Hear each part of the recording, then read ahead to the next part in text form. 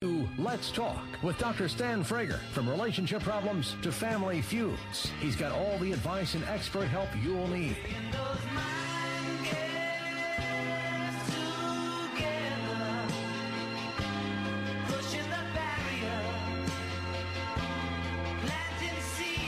Now, here's Dr. Stan Frager. Hi, welcome everyone. If you're just joining us, you missed a very interesting first hour. It was all about being single and how to find that perfect mate in 90 days.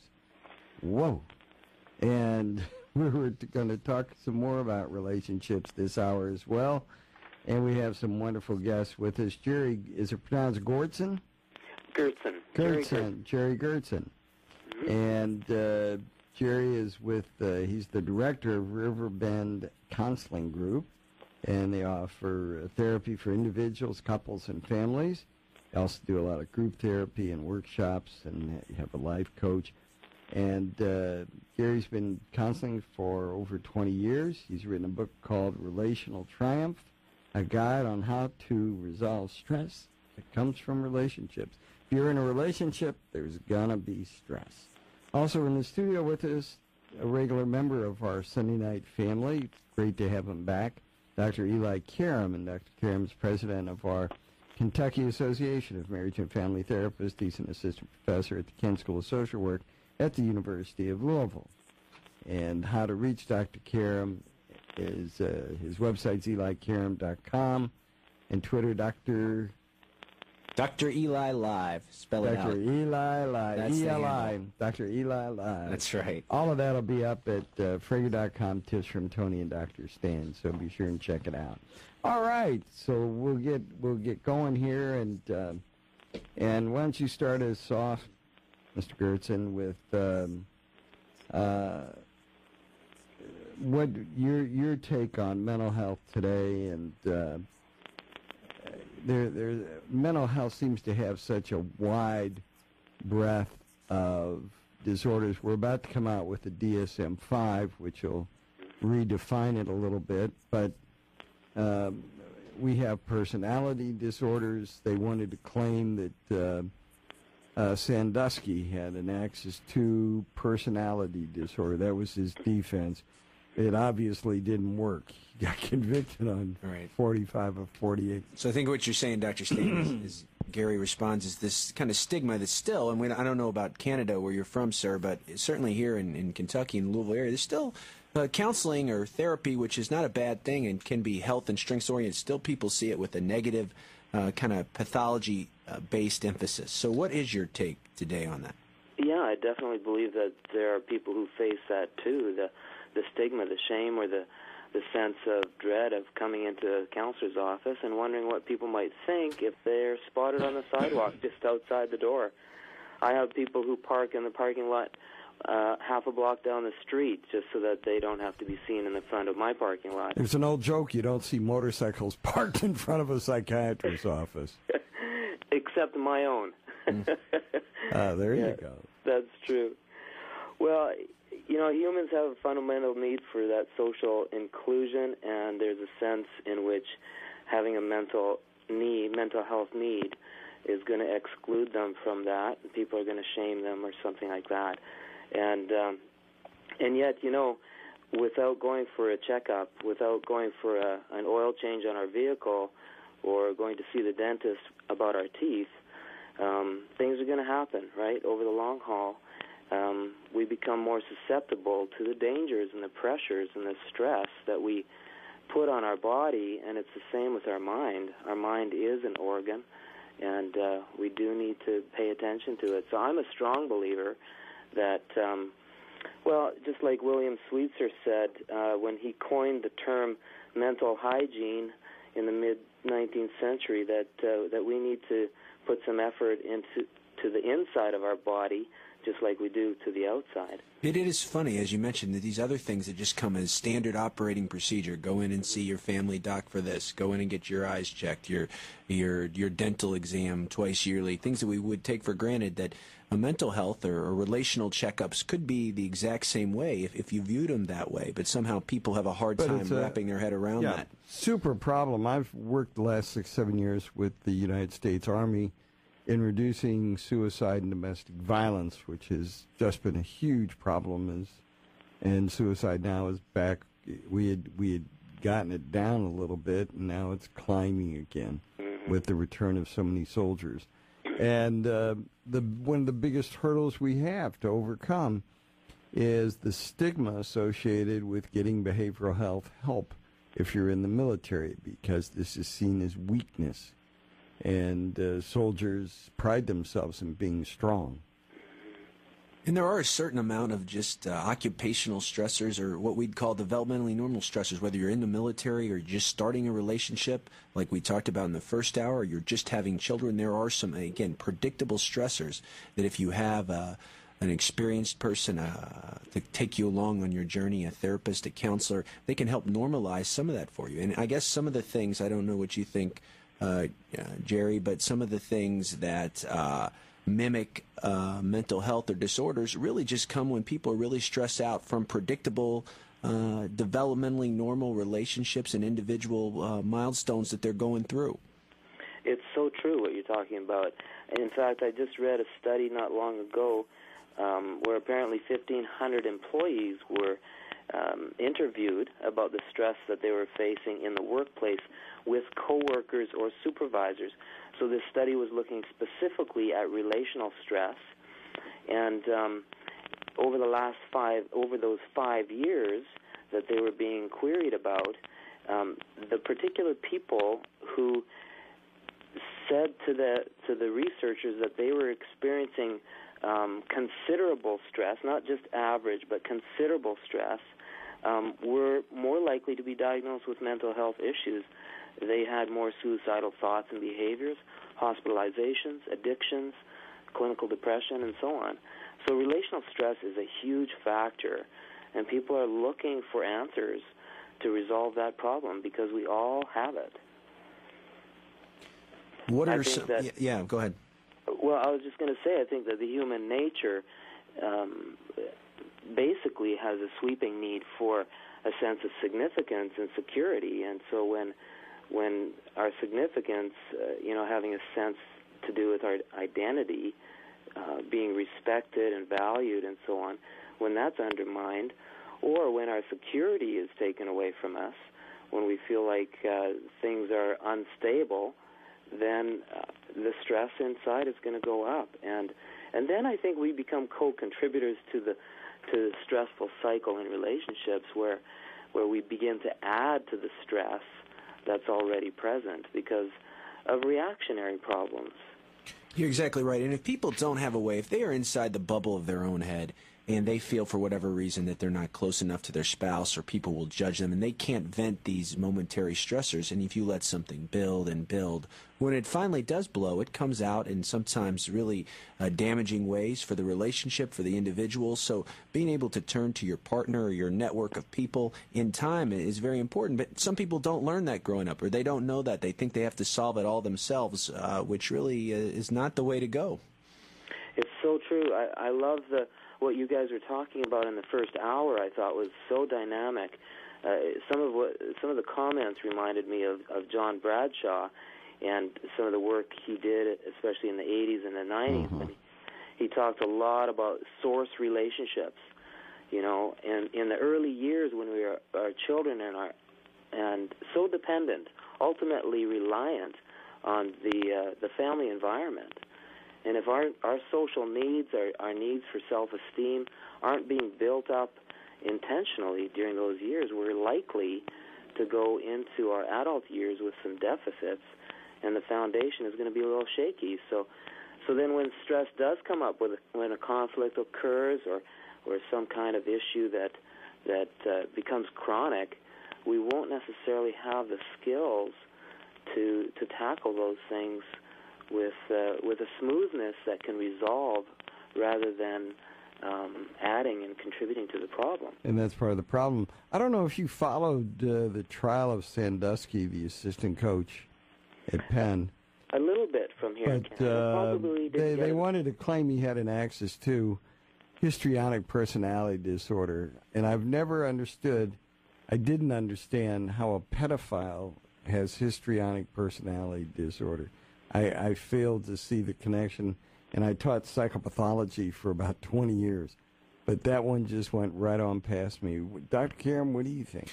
Well, I think we could probably spend a whole hour talking about Jerry Sandusky, but there are, I think your point is that some people will use a mental health diagnosis, a DSM Axis 1, which is, your major disorders like anxiety or depression. But they were pushing for this Axis 2, personality Axis 2, which is a more stable, lifelong characteristics. And I guess some people will use personality disorders as a crutch of why they can't. In some ways, and we can talk about this in the next segment, why disorders sometimes are normalizing but can also cause other troubles once you have that label.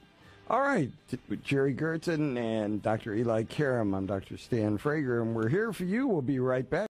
Let's talk with Dr. Stan Frager. Dr. Stan Frager is standing by to give you insight on issues that matter most to you. Call now, 571-0970. And welcome.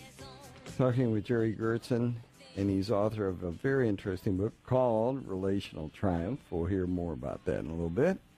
And also Dr. Eli Karam, my colleague from the University of Louisville, president of our Kentucky Association of Marriage and Family Therapists and a professor there. And I'm a psychologist. We got all the bases touched tonight. Right. We're talking about this idea if somebody has a diagnosable condition, depression, anxiety, what have you. In some ways that can be a good thing in that it gives you finally a label to put together these clusters of symptoms or this way you've been experiencing the world. And in some ways it's a bad thing, other people will tell you, because depending on what the diagnosis is, it stigmatizes them. Or yet other people, loved ones, family members, or someone will say, well, you hide behind your diagnosis of this or that, or you blame everything on your depression or your anxiety. And so what is your take, Jerry, on this idea of diagnoses? Are they good or are they bad as far as helping people move on in their lives and with their relationships? Well, Dr. Karam, you've really summarized it very well. I think there are good and bad to it. Sometimes I lean over to the drawer of my desk and I simply say to people that the diagnosis or the label, as you put it, simply gives us a handle on the drawer to which we can manage it. It doesn't necessarily tell us all about the stuff that's in the drawer. And so we look inside and we realize most often that we are just a product of a bunch of things, not just a mental condition. We're a product of our genetic constitution. We're a product of our environment. We're a product of our choices. And so I think all factors have to be taken into consideration. I think some of the biggest breakthroughs I've had working with clients is especially if they have a biological component to one of the disorders, i.e. depression. And we know some depression is situationally based, but many is beyond the person's control. They have a hormonal imbalance, a gap there that no talk therapy could address. Serotonin isn't being reuptake. Right. So this idea that people can, realize that I have a condition. Just like if I was a diabetic and I needed insulin, I am depression and I need serotonin. I need an antidepressant medication. And when people can really get on board with that, it is a freeing thing, and it really lets them embrace help. I'm curious. Well, my students heard me 1,000 times, Dr. Karam. I would tell them, diagnosis drives treatment. How in the world do you treat somebody if you don't know what was wrong? And the example I use, how would you like to walk into a physician's office and the physician, he or she, says to you, I'm going to put a cast on your leg. And you said, but I'm here for my finger. I heard my finger. No, we're doing casts on legs today. And so diagnosis drives treatment. How in the world do you treat if you don't know what's wrong? And sometimes, as you know, Mr. Gertzen, people will come to you and people like Dr. Stan and myself because they have seen a doctor first, and the doctor has ruled out this and that and says you need to go and talk to somebody about therapy. How do you deal with those type of potential clients or patients that may not be on board with the talk therapy aspect of what's going on with them? They came to a doctor, a medical doctor, and the doctor said, go and see a therapist. Yeah, interestingly, that doesn't happen as often as it occurs the opposite way. most often people are reluctant, that I find, reluctant to go see a doctor because I suggest that talk therapy isn't the whole ball of wax that they need. However, on occasion, some people do come, as you suggested, but most people who come into my office are highly motivated because, in general, they have to pay, or they're paying through their employee assistance program, and so they view it as a benefit. And so I don't get a lot of reluctant people. I deal with more trying to help people understand that their body and their mind are connected. The anatomy of the soul is not static. It's moving. It's constantly evolving. And so the idea of bridging medical profession and psychology, I think, is a worthy cause. And I'm so pleased to be a part of the profession that can help people understand the connection. Yeah, So if you had a skeptic, Jerry, that would say, okay, well, explain to me, how are mental health and physical health connected? Because, you're preaching to the choir here. We agree with you. It's this biopsychosocial model. We're all interconnected. But if you had a skeptical person out there listening to us in Radio Land or coming into your office, how would you tell them mental health and physical health are related? Mm-hmm.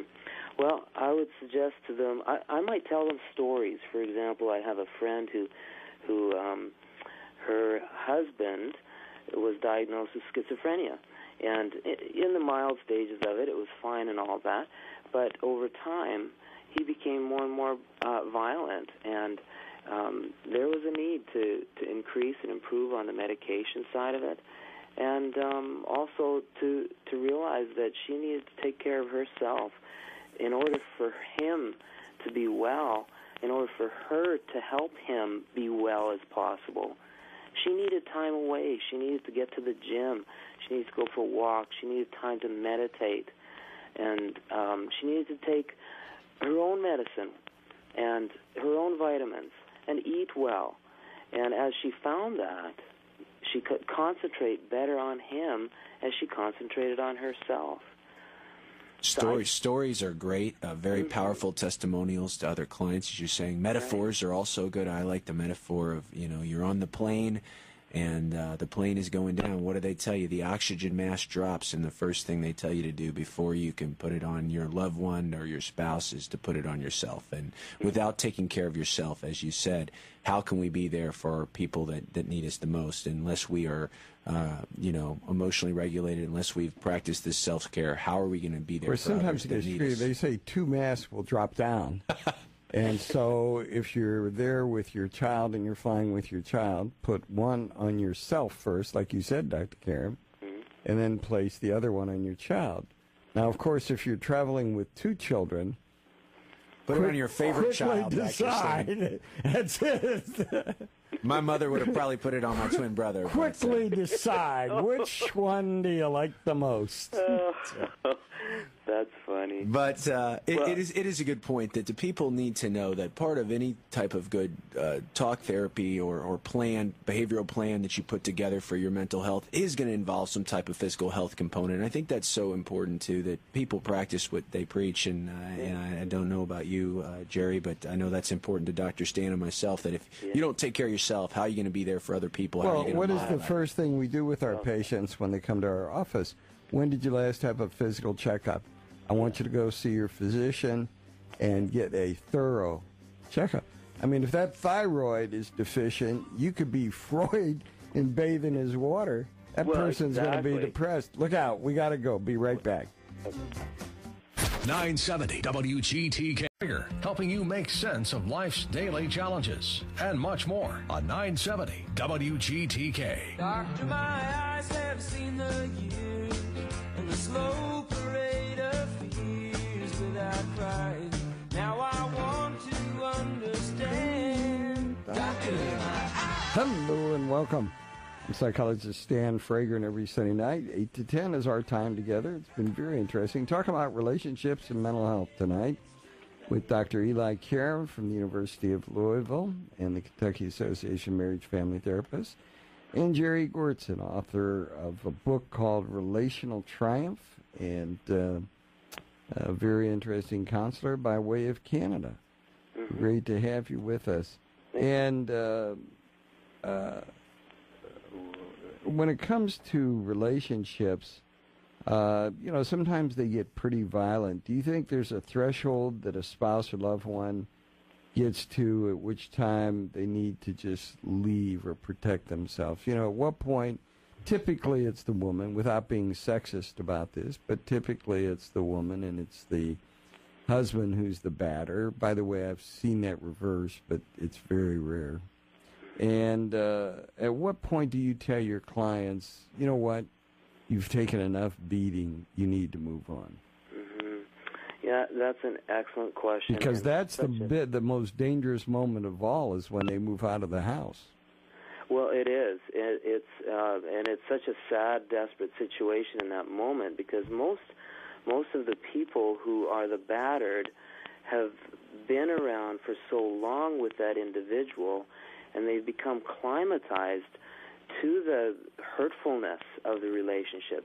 They're fatigued as well as climatized to it, and so they're in a horrible mental state most often in order to make that decision, weakened beyond belief, and they don't trust themselves, and it's hard to trust another voice as well. So Yeah. I try my very best to help people realize that as soon as a spouse or a partner starts with violence that is, slamming their fist on the table, punching a window, kicking the wall, throwing the dog, those kinds of anger outbursts are only half a step away from the spouse being the next target. And so they need to have a plan of escape, a plan to remove themselves. Right. I'd like to distinguish, too, kind of what we know, what is, most people think when they see the media or TV that there's these male batters out there, and we know there are a certain degree of what we call these intimate terrorism, that the research and the literature has documented these intimate terrorists, and these are the people that are pathological, antisocial types of personalities that seek to control and empower in the relationship. Then there's others, situational violence, where people that really care about each other but do not have the skills to fight fairly, to communicate well, and things erupt. And those are the ones we'd like to work with in couples therapy. And then there's also, to get back to our theme tonight, there are people on the precipice of mental illness, and that can start depending on the illness at a different age for anybody. But maybe they are bipolar, or there's some type of diagnosed mental illness, and they have not come to terms with that. They have not got help from that yet, and it's very hard for the spouse to stay in that relationship. So, or as Jerry was using the example earlier, could be schizophrenic, and if there's high expressed emotion in the house with family members or significant other, that could sometimes be a recipe for disaster, especially if that schizophrenic is getting more paranoid and disorganized in their thinking. So a lot of violence in relationships comes when there is misdiagnosed or undiagnosed mental illness between partners. Mm-hmm. So true. Yeah. And the reality too is that the partners who need to, with regards to any of those situations, and they may need to get out even temporarily, just for a time of healing separation. I like that concept, by the way, instead of saying, okay, you're done, you'll never see each other again, but trying the pathway of giving time apart so that they can begin to reorganize their own thoughts, begin to find a little stability underneath their feet, begin to refresh their mind and their body. Sometimes they're so weary and tired they just haven't even been sleeping, and they've been paying the bills and trying to stay on top of it, and even having more expenses than they normally would because of the violence and so on. Jerry, how do you handle it, relationship-based therapist? If someone comes into your office, or maybe a couple, and says, I love you, but I cannot be here with you anymore till you address your problem. Your anger, your depression, your anxiety, what have you, is out of control, and I love you, but I cannot stay here with you anymore till you address it. It ups the ante. It puts that person in a bind. How do you handle that? What would you tell that spouse to do? Which spouse now are you talking about? This is a spouse that gets the ultimatum. The other spouse or family member loves them, but they can no longer support them without getting help. You got 1 minute. Correct. Well, that person who's being booted needs the support also. They need to be believed in, because they feel like their lifeline is being taken away from them. and they need to understand that they also need a lifeline, and it's legitimate for them to reach out. And so they're going to have to come up with a plan that includes other people in their life that will take a substitute role for a period of time by giving them support along the way. There you go. Talking with Jerry Gertzen, 571-0970, 571-0970. What are the challenges, issues you're faced with right now? And with Dr. Eli Karam, I'm Dr. Stan Frager. We're all here for you at 970 WGTK. Fine, Dr. Frager. You found Let's Talk with Dr. Stan Frager. Dr. Stan Frager is standing by to give you insight on issues that matter most to you. Call now, 571-0970. All right, always nice to have you with us. And we're talking with Dr. Eli Karam and with Dr. Jerry Gertzen. And again, information about Dr. Gertzen's book, Relational Triumph, can be found at Frager.com. Check out tips from Tony and Dr. Stan. We thank him. I was going to talk about Sandusky a little bit. My friend Alan Pizzizer says, well, he's going from Penn State to the state pen. Yeah. I thought that was pretty good. I thought it was... Dr. Karam isn't even laughing. I thought that was pretty good. I thought so. Well, Jerry Sandusky. I hadn't heard that before. Penn State to the state pen. Yeah. I wouldn't want to live in Sandusky, Ohio. I'll tell you that much. What can I say? Kaboom. But I'm.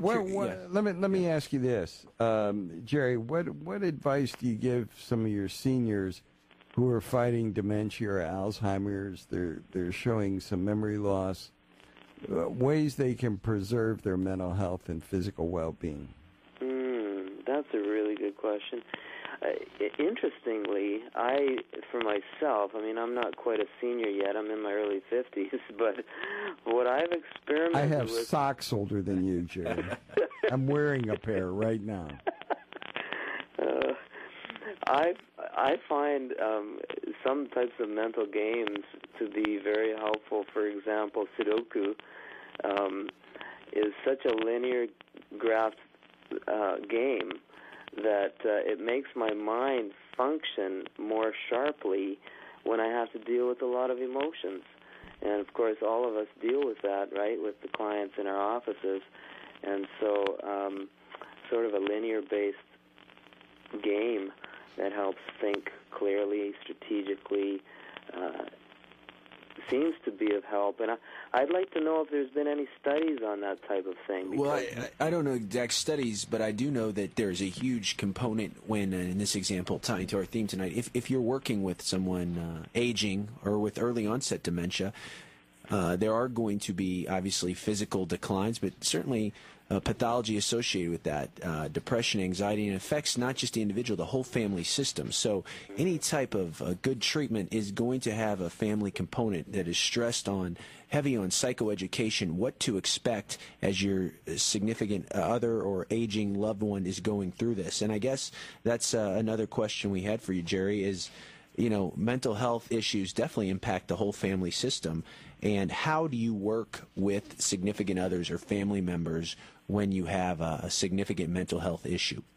They have to be included, as far as I'm concerned. A systems approach is vital dealing with people like that. We talked briefly earlier about self-care, placing boundaries that are helpful to retain one's strength and so on. Coordinating efforts. Sometimes the simplest things, like being able to have telephone, texting kind of communication and access to one another. The practical elements of shopping for groceries and determining what's a good, healthy diet, seeing a dietary expert if that's necessary and helpful. Some of it comes down to a lot of simple logistics. And it does bring up a lot, too, for the spouse or significant other. They need a plan, too. It's not only a plan for the person with the mental health issue, it's the plan for the rest of the family.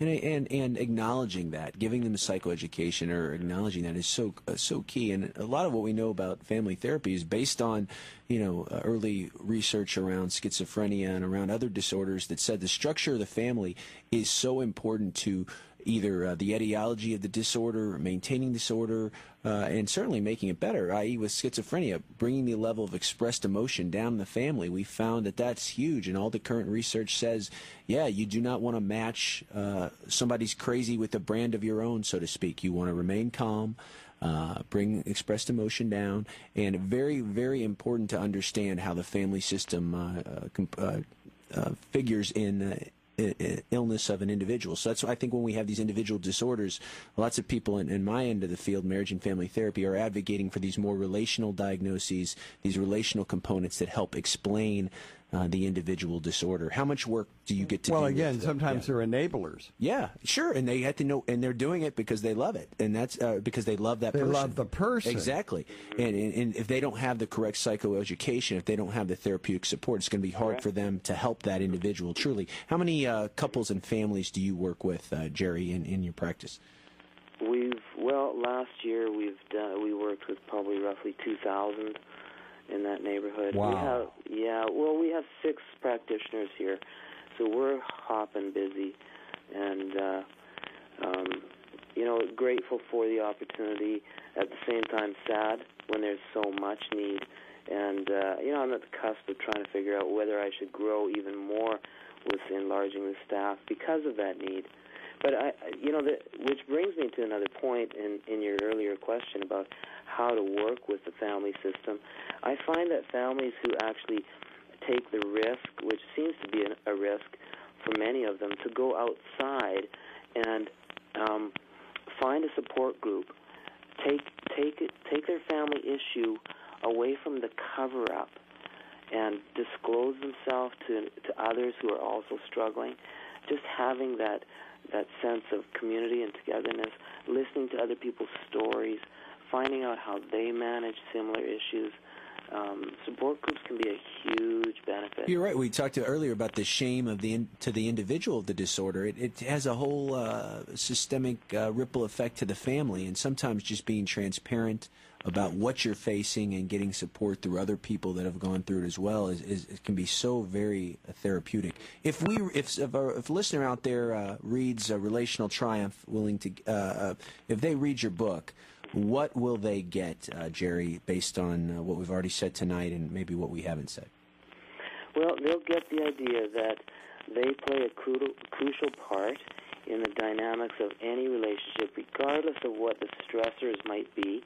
And one of the first steps of cure, I would suggest, is to become a student of oneself, needing to observe what is my relational style when under stress, whether it's with a colleague at work or a spouse or an extended family member, and to be able to look at, do I tend to be a rescuer?